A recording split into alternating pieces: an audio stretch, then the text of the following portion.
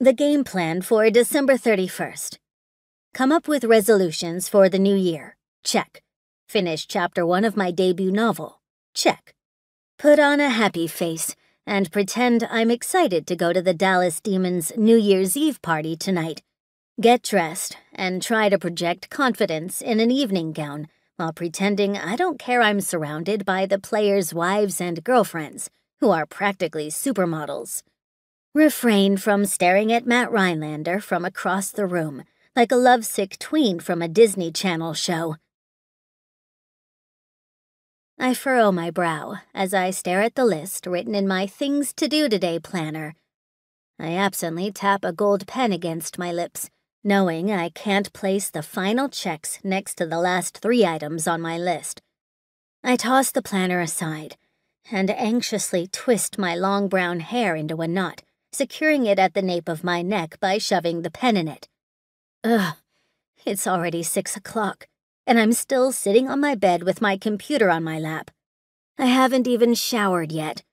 And I have to say, my Harry Potter Ravenclaw t-shirt and yoga pants are way more comfortable than the cocktail dress hanging on the back of my door. I would be much happier writing for Calla, the fairy heroine in my manuscript, than standing awkwardly in the corner of a party, trying to act like I belong. I'd rather stay here in my brother's guest bedroom in Dallas than go to a New Year's Eve shindig in ritzy Highland Park.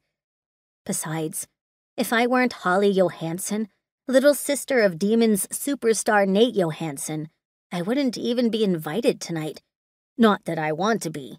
I'm not into parties or getting drunk. Since graduating from Northwestern this past month, I'm focused solely on my postgraduate life, which means finding gainful employment. Yes, I am working, and working hard, at writing my debut fantasy novel. But since that won't even cover a ketchup packet at a fast food restaurant, I need to get a day job. And since Dallas rent is more than I can afford, I'll move back home with my parents in Minnesota after the holidays. I sigh. So far, my website, which I designed to offer editing and proofreading services, has garnered fewer clicks than I care to think about. I've already inquired at the local library in my hometown, and they don't need anyone. I've applied for entry-level jobs in all areas of communication, in Dallas, Minneapolis, St. Paul, and Chicago. I've had some interviews, but no offers. The truth is, all I want to do is write novels.